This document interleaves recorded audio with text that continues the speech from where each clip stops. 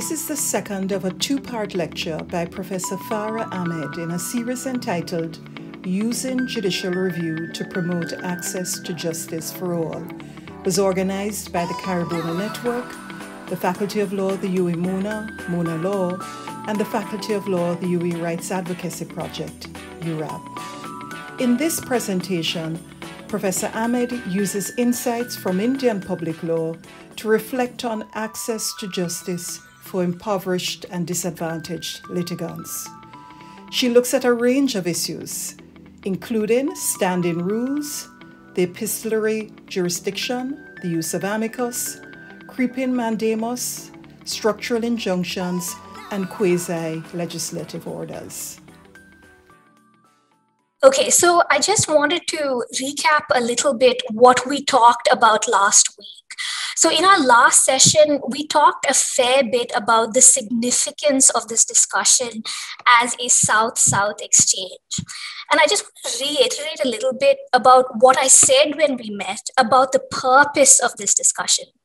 So some of you who may have been here last week, you'll recall that I said that I hope that this comparative discussion, that it may be useful in prompting us to better understand our own jurisdiction. So each of you I know are from different jurisdictions. I hope that it is useful in prompting you to think more about your own jurisdiction, because I think comparison helps us see what is peculiar, what's unique, what's different about our jurisdiction, at the same time appreciating what's shared and what's universal.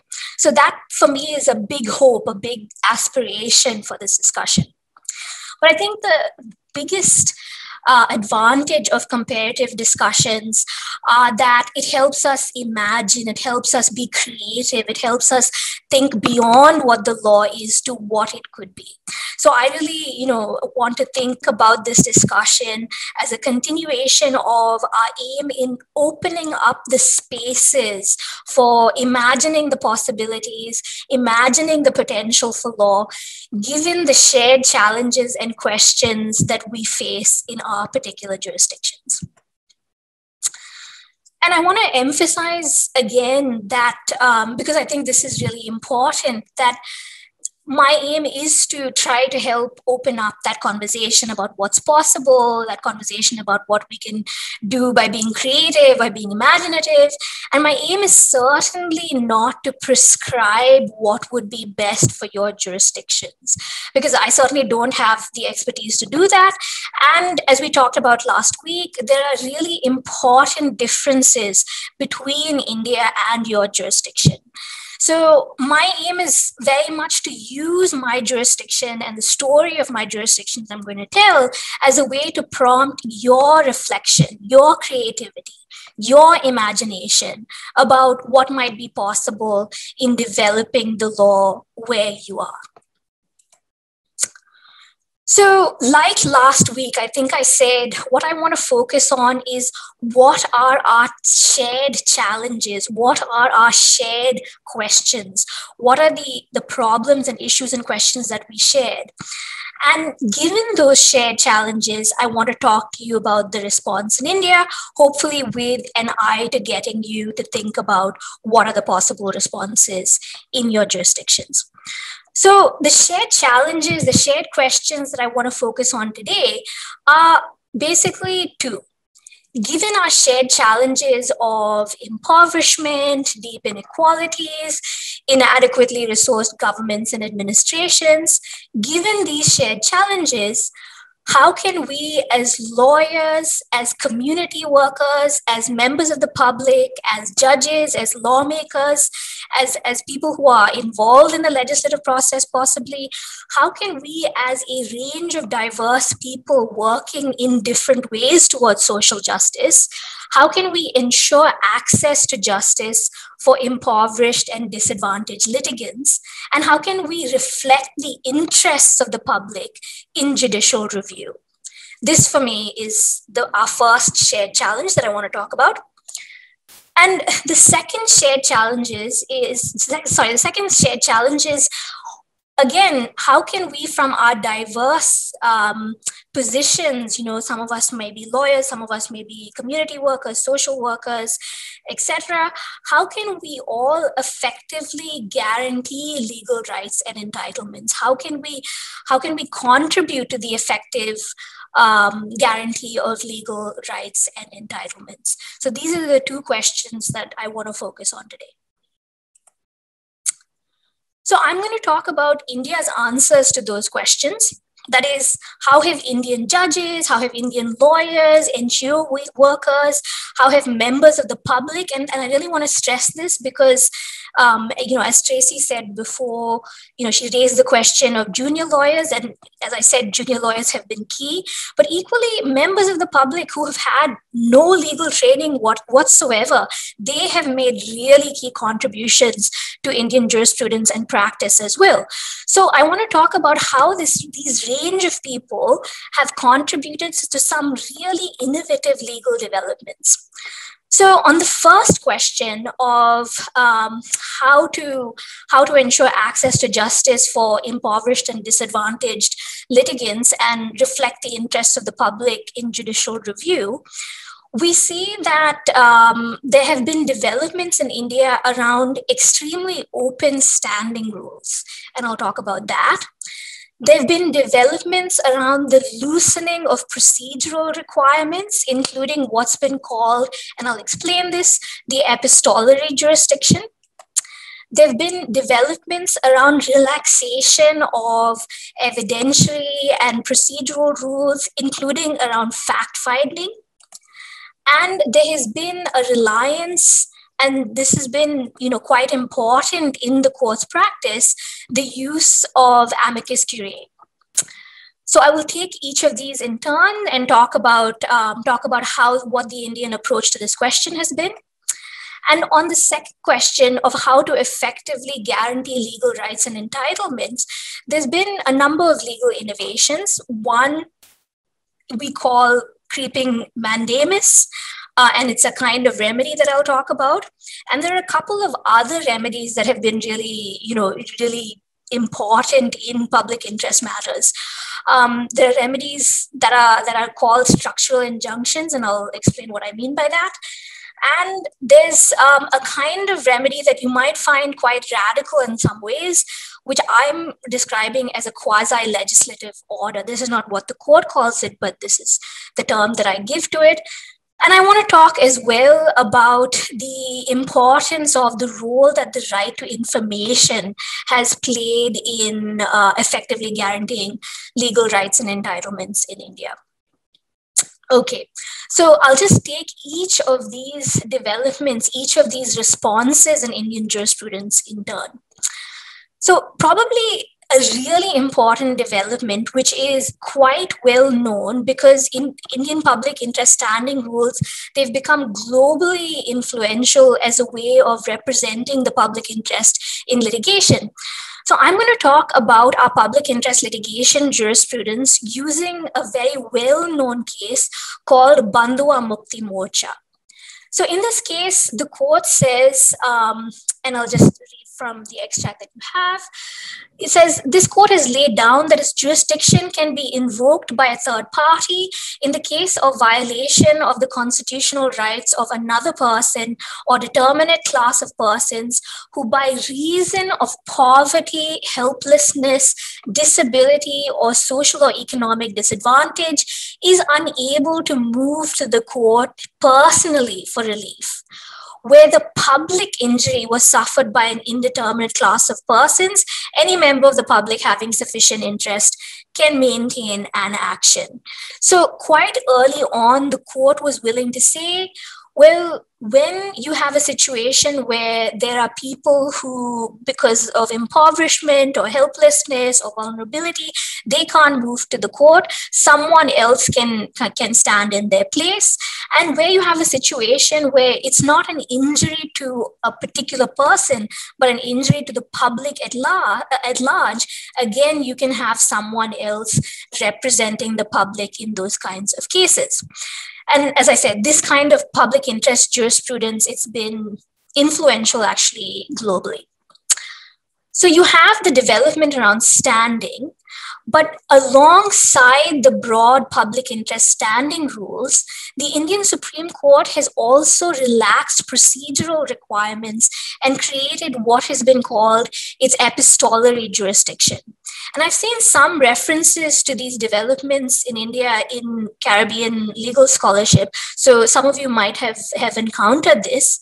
In Bandhua Mukti Morcha, the court says again, where a member of the public acting bona fide moves the court for enforcement of a fundamental right on behalf of a person or class of persons who, on account of poverty or disability or socially or economically disadvantaged position, cannot approach the court for relief, such member of the public may move the court even just by writing a letter, because it would not be right or fair to expect a person acting pro bono publico to incur expenses out of his own pocket for going to a lawyer and preparing a regular writ petition for enforcement of the fundamental right of the poor and deprived section of the community. So there have been, so this is one case, but really there have been many, many cases now where letters and postcards are converted to writ petitions in Indian courts. So this is not something at all unusual. This is now pretty much standard practice in Indian courts, in the Indian Supreme Court in particular, when there is a public interest matter and these conditions obtain. So in Bandhua Mukti Morcha, this is a good example, a classic kind of case where the epistolary jurisdiction, the use of postcards and letters is considered appropriate. The organization was dedicated to the cause of releasing bonded laborers in the country. So really, really impoverished, very, very vulnerable people. And this organization, they addressed a postcard to a Supreme Court judge, Justice Bhagwati. And in the postcard, they alleged that quarries around the country were exploiting forced or bonded laborers under inhumane conditions which breached their constitutional rights and their other rights. And so this is really the classic kind of a case where you think, yeah, a postcard is going to do it. The court is going to just accept a postcard. And I want to flag this now because this is the classic kind of case of PIL, but as we'll see in a bit, jurisprudence has moved on a little bit from here. So I want you later to compare the kinds of cases that I'll talk about to this classic case, which had to do with bonded laborers. So we've talked about the rules of standing, we've talked about the epistolary jurisdiction, and so you'll see the extent of flexibility that the court has developed already in those two developments. And the other kind of flexibility that the court has shown is around other evidentiary and other fact-finding matters. So besides, the use of postcards, besides the use of broad standing rules, the jurisprudence allows for relaxation of other procedural requirements, particularly when it's difficult for litigants or those representing them to prove the facts they need to establish. The court will basically not force them or not require them to prove those facts. And what the court will do instead is it will appoint a fact-finding mission. So again, just going back to the case of Bandhua Mukti Morcha, what the court is saying is, well, the poor and the disadvantaged, they can't possibly produce relevant material before the court in support of their case, especially when an action is brought on their behalf by a citizen acting pro bono. So even for that citizen, it would be almost impossible for him to gather the relevant material and place it before the court. And then the court is saying, well, if we were to adopt a passive approach and if we were to decline to intervene in these cases because relevant material hasn't been produced before the court, fundamental rights would remain merely a teasing illusion so far as the poor and disadvantaged sections of the community are concerned. And it's for this reason that the Supreme Court has evolved the practice of appointing commissions for the purpose of gathering facts and data in relation to a complaint of a breach of a fundamental right made on behalf of the weaker sections of society. So the court is basically saying, okay, yes, we're giving people standing. Yes, we are, accepting postcards and we're accepting letters. But then we have this other problem of, if you don't have resources, if you don't have, the money to go off and gather and put together a good factual record, then how are you actually going to make your case? Okay, well, our solution is, rather than require you to provide these facts, we are going to appoint a fact-finding commission that will do that, again, without any cost to the litigants. And just to give you an example of how those fact-finding commissions work, so here, this is a different case where the court is saying they need to, so basically it's a situation involving workers in a quarry, and the court is saying it needs a socio-legal investigation into the living conditions of workers in the quarry, right? So under normal conditions, it would be up to the workers or those representing them to put on record the facts about their living conditions. But instead here, what the court does is it appoints someone from a prestigious university, the Indian Institute of Technology, to undertake this investigation. And also the court is saying to the state, that is the government, they're asking them to cover this person's expenses. So this is a fairly typical way in which the court will use fact-finding commissions, will create a fact-finding commission in order to establish facts that have to be established for any case.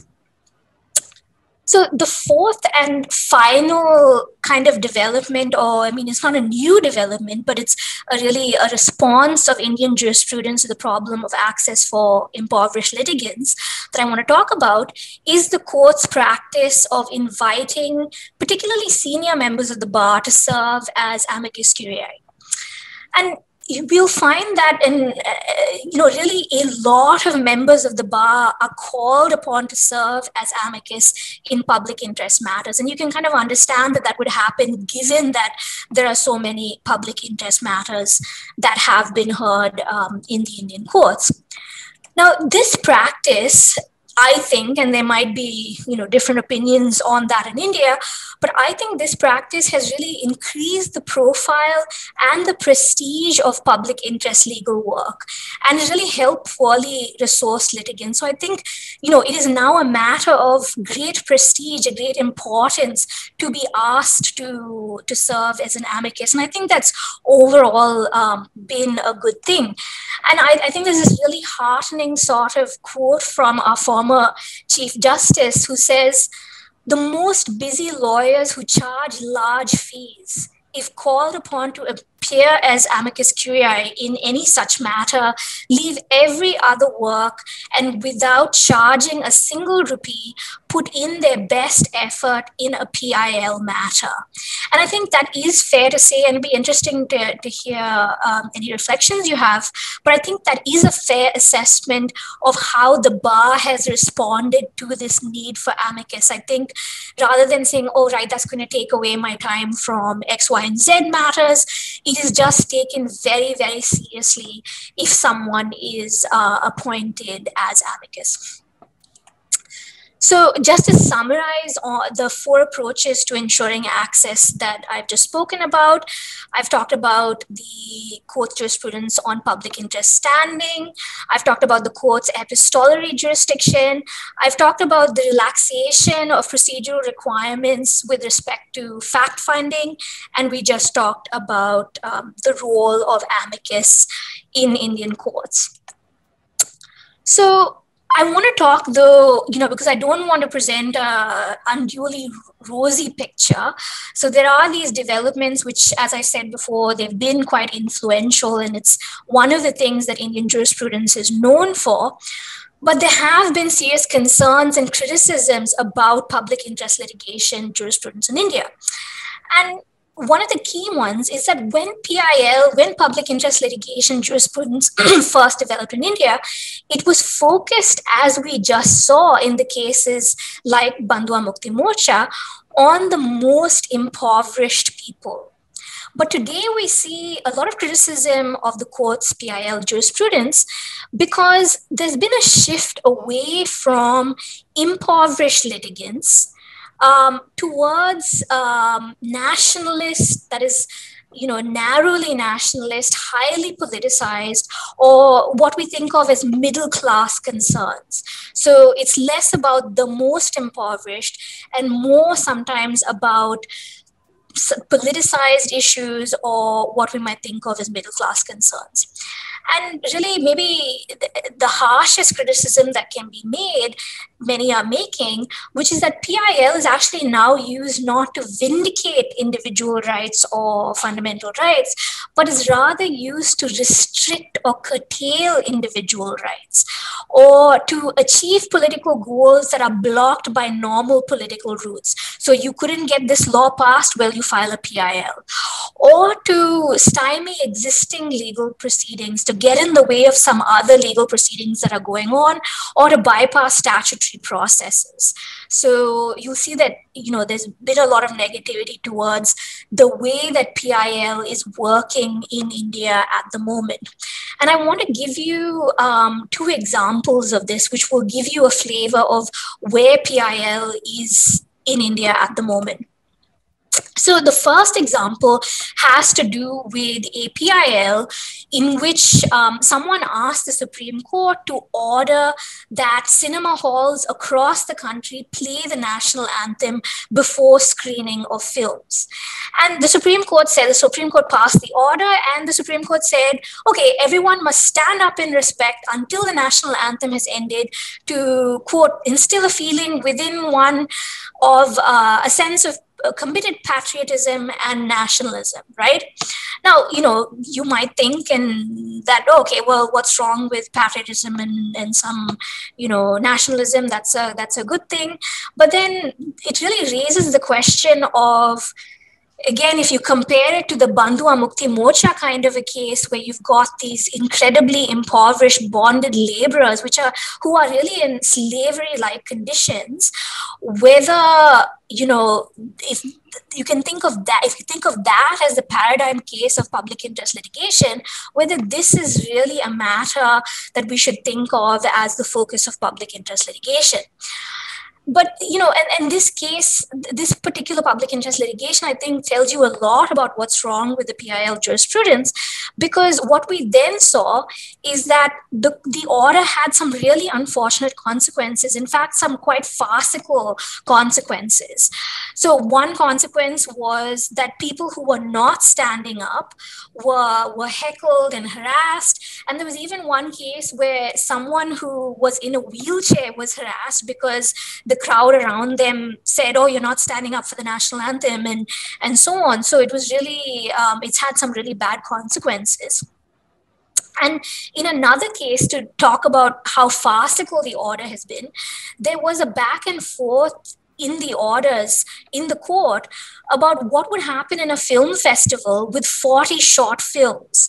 Would people have to stand for the national anthem 40 times? Because the order was you have to stand before every film, right? So someone actually had to go back to court to ask this question. Look, we have 40 short films. Do you want us to play the national anthem 40 times just during this one short film festival that was lasting for a couple of hours?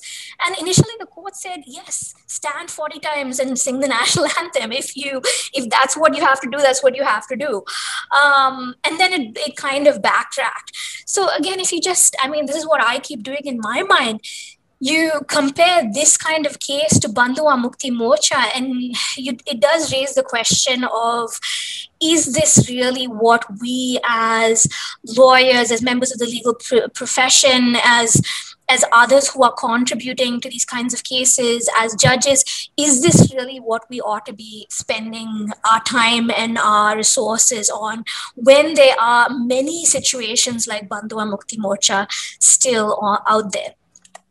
And a particularly bad case of where PIL in India was dramatically misused was when one party used a PIL to go after a really well-known legal NGO. I mean, it's an NGO that many of my colleagues, many people who work with me have actually worked with for decades.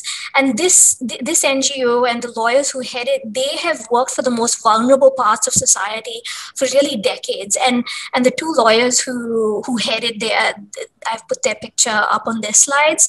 So there's really a deep tragedy, but also a deep irony that public interest litigation, which formed, it was public interest litigation that formed a strategy to harass people who had a long history of representing the public interest. So the very tool, or one of the tools that they use to represent the public interest, is now, used against them in a with very, very dubious justification.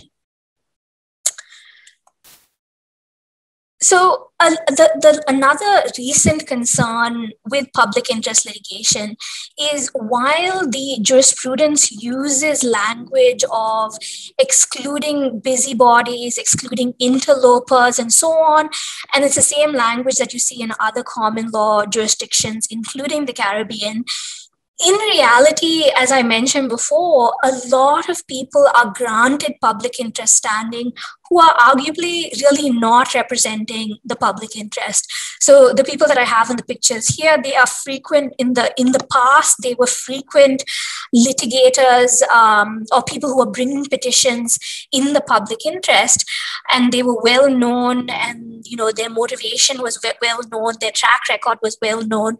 But today, courts are actually granting standing to party political actors who are serving political or ideological ends, and not just those with a good, solid track record of vindicating the public interest, who've been working for instance, NGOs or community organizations for decades. So there's been a shift as well in who gets standing in public interest cases.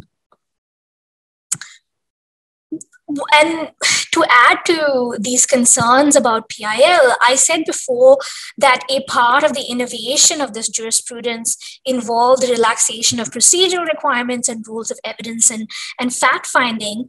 But again, this kind of flexibility, this kind of this kind of openness to different procedures, this has also caused problems and invited criticisms, because there are cases where courts have passed orders in PIL cases without hearing all affected parties. For instance, in a PIL, in a public interest litigation, about pollution from farmers who are burning stubble, the farmers were not heard. And so the court passed orders despite the fact that the farmers were not heard. And where we saw that commissions are sometimes used where litigants cannot prove facts, but at the same time, there are questions about whether the findings of these commissions are fair and accurate. So the court is making the case that the commissions are necessary because the litigants can't prove the facts, but it raises questions about the nature of these commissions and how fair and accurate their findings are. And finally, there were the heartening words that I read out from the former Chief Justice about how members of the bar are willing to step up and act as amicus. And that's true. So there's the heartening side of the practice around amicus. But those who are acting as amicus, at least in India, they are sometimes given, I would say often given actually, such a lot of importance that they completely displace the views and the perspectives of the petitioners and the affected party. So the amicus actually becomes the most important person in the whole public interest litigation. So in short, I want to say that despite the fact that public interest litigation jurisprudence was fashioned to serve the most vulnerable, in recent years particularly, it's attracted a lot of criticism. And I think it's attracted a lot of criticism for good reason. So I don't want to say, okay, let's just throw the whole thing away.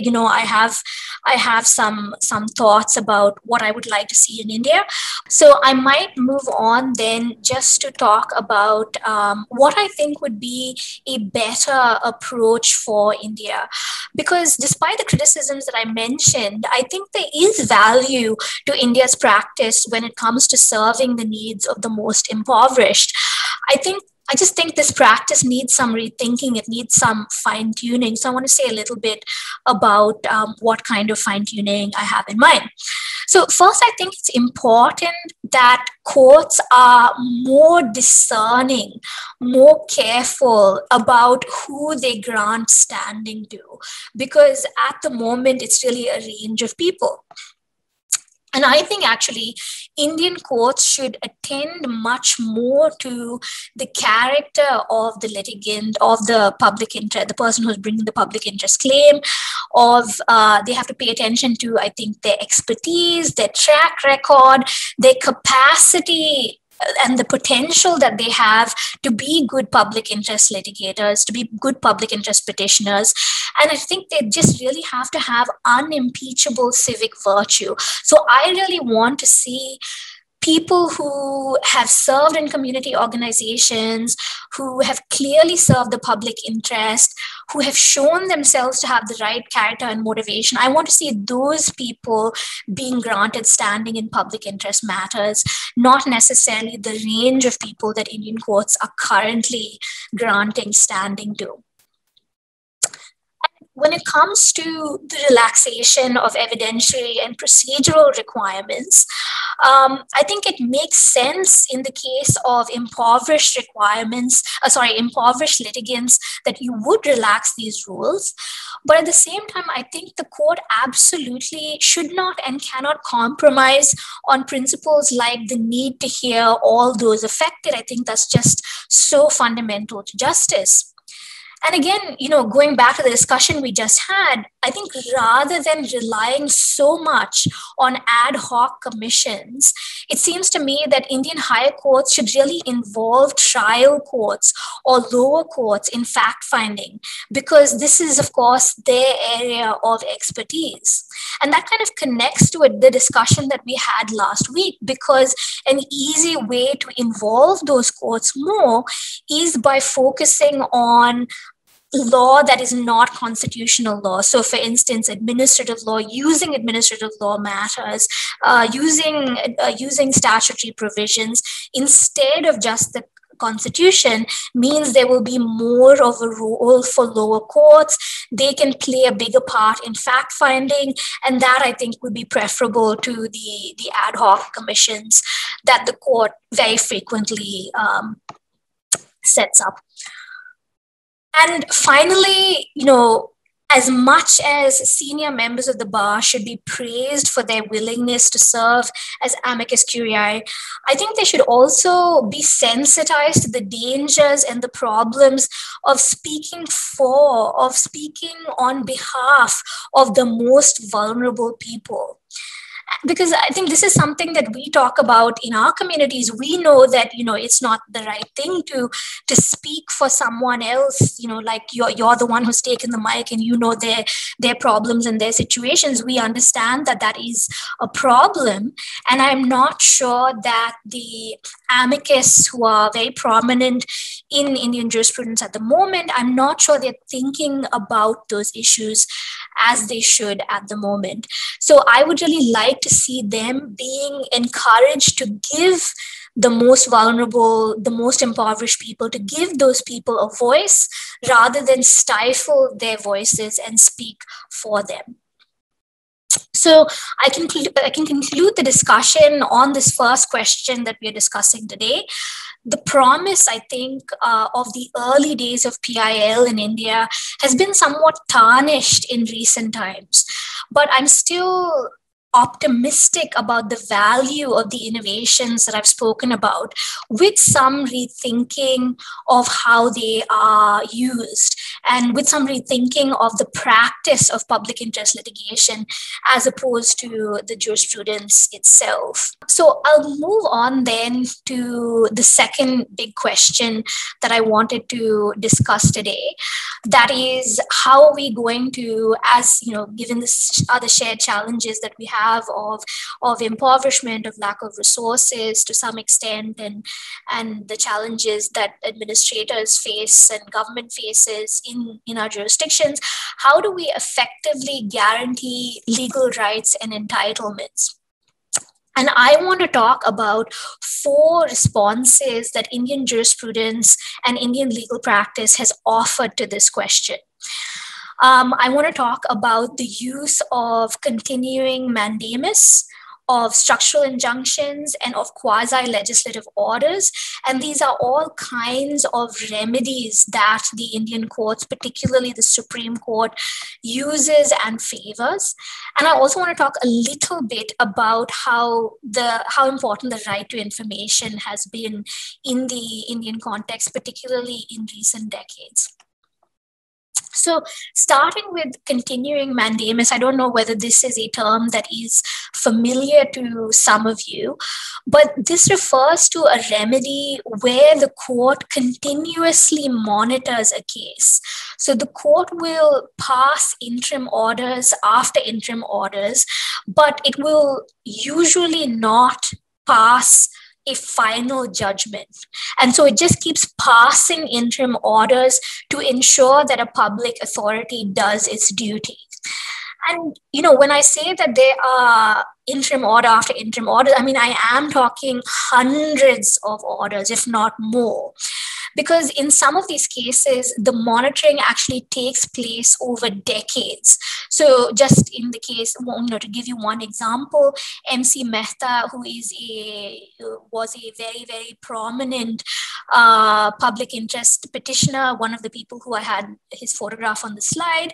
In his case, MC Mehta versus Union of India, it was filed in 1985. Orders are still being passed as of 2019. There were orders, right? And that is a case about the protection of the environment and pollution and so on. So obviously, it keeps coming up and courts keep picking it up. And similarly, the very famous case is called PUCL versus Union of India, and that has to do with the right to food. And so again, the right to food judgments, or it's not a judgment, sorry, the right to food case, right to food PIL, you'll just find order after order that the court will give to various authorities, various governments, to ensure that, food is moved from this granary to this granary, or food is supplied to these parties, and so on.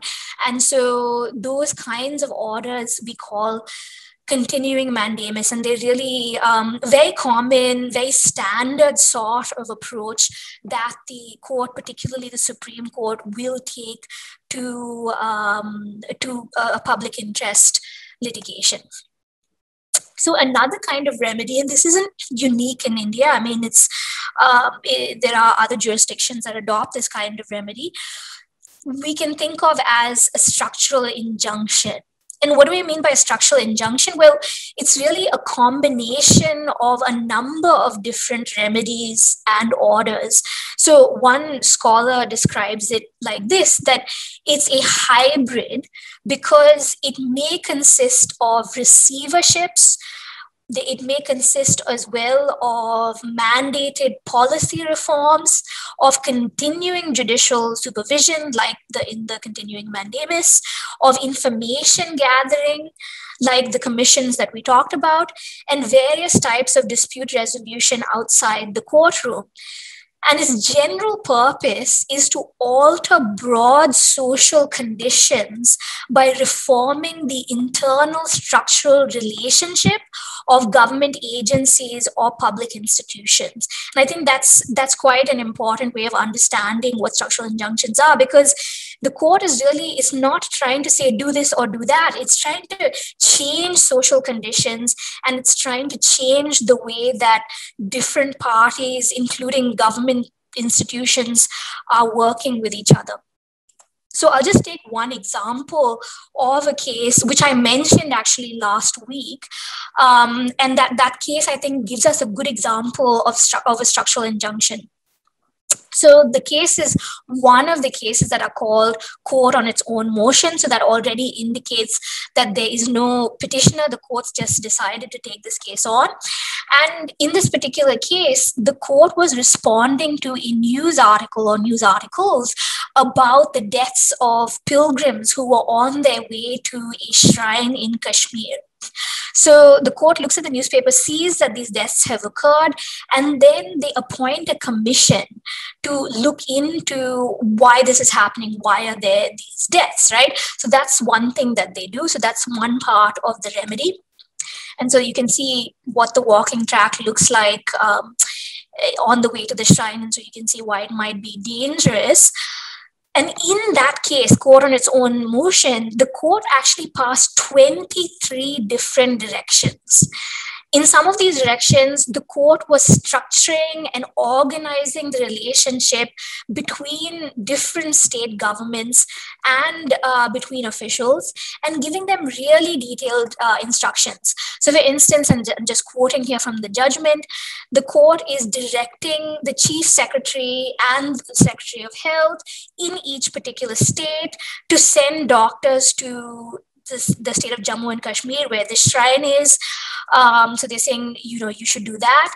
And then the court is saying the state of Jammu and Kashmir has to write to the chief secretaries by the 30th of April of every year of these other states, of these different states, making requisition for the number of doctors and the area of specialization from which these doctors are required, right? So the court is basically coordinating and building a relationship, dictating the relationship between different state governments, different state officials, and really giving them very specific instructions, right, to so-and-so by the 30th of April every year. And I think when we spoke last week, I gave you already this example, but I think that the orders give you a sense of how detailed some of these orders that form part of the structural injunction typically are. So the court says, okay, you have a walking track, it needs to be widened, and the railing and retaining walls have to be provided. And, it's saying we make it clear that the width of no passage shall be less than 12 feet. And there were other, there were other instructions and details about the passage and the railing and so on. And then they say, okay, you need to provide a one-way passage for palkis and horses as one unit, and the pedestrian passage on the other, near to the passage leading to the holy shrine. And they're saying that the passage should be preferably prefabricated and there should be matting, right?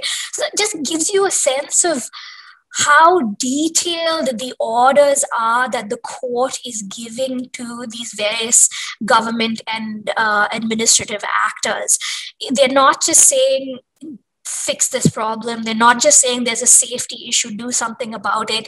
They are going into this level of detail, which they are able to do to some extent, because if you remember, they appointed the commission and the commission gave them a report. And so they have all this information about the facts and the situation on the ground from this commission report. Okay, so far we've talked about continuing mandamus and we've talked about structural injunctions. The other kind of remedy that I want to talk about today is one that the Supreme Court sometimes uses. And I think it's one that other common law courts would find a bit shocking. And I'd be interested to see what your reaction is. But I think of these as quasi-legislative orders. These are not, as I said, these are not the court's terms. The court calls these kind of orders guidelines. So they don't use the term quasi-legislative, but I think it's appropriate, and hopefully you will see why in a minute. So again, I mentioned this case last week of Vishaka versus State of Rajasthan. And this is a case where the court passed guidelines for employers to deal with workplace sexual harassment. And I want to show you what these guidelines look like, because I think it then becomes very clear why I'm describing them as quasi-legislative. So that's just one part of the guidelines. Here, the court is saying it's identifying the duty of the employer to prevent and deter commission of acts of sexual harassment and so on. And then it has a definition section. Looks like a statute to me. I mean, I don't know if you have a different response. And then it goes on. I mean, these are just extracts. It's really much longer than this. And then it contains really detailed duties on employers on what steps they should take to prevent sexual harassment. And you'll see, you know, if you look at A to D, it's really quite detailed. It's telling employers what to do with reference to other acts, other rules and regulations. And then it's also set up a complaint mechanism in section 3 or part 3 or whatever they call it. And the complaints mechanism is telling people how they can make a complaint, what the complaint body should look like, and so on. So to me, this is, if you just look at this, and again, these are just extracts, this is very, very legislation-like, right? So how does the court justify this? It's so different from how we might think a common law court should decide. Well, the court basically says in the case of Vishaka versus State of Rajasthan, well, women and anyone else who's subject to sexual harassment or has the potential to be subject to sexual harassment, they have fundamental rights to life, equality, livelihood. And you'll remember from last week, those of you who were with us last week, that these entitlements are read very broadly, right? So their starting position is people in a workplace, they have these fundamental rights. And the next step is to say that, okay, we have these situations where sexual harassment results in violation of fundamental rights, and people are bringing these cases to us for redress. What do we do as the Supreme Court? We have a situation where there is a legislative vacuum, and they mentioned that a number of times that the legislature hasn't passed any law about sexual harassment. There is no legislation relating to this. So the court is saying effective redressal requires some guidelines should be laid down for the protection of these rights to fill the legislative vacuum. Right? So if there was a piece of legislation, fine, we wouldn't, we'd just say apply the legislation, but there's no legislation.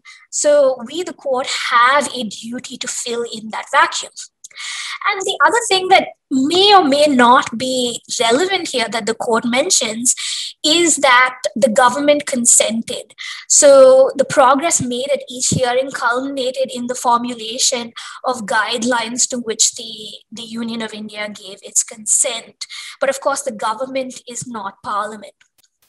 So I'll just say, this might or might not be radical, but I'll just say that this is also not the typical remedy in an Indian PIL case, because the remedy is often just directions to the government to honor existing legal protection. And in fact, particularly in socioeconomic cases, courts, some people think, are quite timid in the remedy that they order. They will only really enforce existing statutory or other legal obligations. And we saw that in the case of Olga Tellis last week, where we discussed, it's a case about the rights of pavement dwellers, because there the court talked in grand rhetorical terms about the right to livelihood, but it didn't actually recognize a right for all the pavement dwellers not to be evicted without alternative housing. So even though the Vishaka guidelines, I would say it is an accepted part of Indian Supreme Court jurisprudence, there have been guidelines in many other cases. I don't want to create the impression that this is what the Supreme Court always does. In fact, they do offer different kinds of remedies. And finally, just in the final Indian response to the problem of how to effectively guarantee rights and entitlement, I want to talk about the right to information. Because the right to information in India, it didn't come about, just going back to some of the themes we've been talking about, it didn't come about by judicial development, but rather it came about through grassroots social movements around the right to food, the right to work, and the right to education. And so today, the Right to Information Act is used by NGOs, used by citizens, used by activists as an accountability mechanism. I like the description that one scholar uses. He says the right to information invokes a participatory discourse of active citizenship. Because I like that description because it reminds us that everyone, lawyers, judges, lawmakers, community workers, and citizens, we can all play a part in helping to realize and guarantee legal rights. And particularly when it comes to the right to information, we've had cases where villages in India have used the Right to Information Act to get water access from the water board. That right to information has been used in public interest litigation for housing rights of slum dwellers and in many, many other cases. So just by way of summary, these are the 4 approaches to guaranteeing legal rights that I wanted to discuss with you today. Each of them have both, I think, promises and problems. The 3 remedies in particular are obviously quite intrusive. So structural injunctions and quasi-legislative orders are not deferential to the executive or to the legislature, and they raise questions about separation of powers. At the same time, I can see the argument that these kind of remedies might be needed where the government or administration is ineffective or recalcitrant, or where there are very fundamental rights at stake. Because while the right to information regime has been very, very powerful in the hands of grassroots movements, unfortunately, the government has slowly chipped away at this regime. So it's under threat really at the moment in India. So here we have, and I think this is a theme of our discussion over the last 2 weeks, a highly imperfect, flawed set of responses to some shared challenges. I don't present these responses as a silver bullet or anything like that, but really having the potential at least to spark some new ideas about how we might all of us, change the law for the better. So I might end on that note, and we might take another opportunity to just end by reflecting on what we've discussed with reference to our own jurisdiction.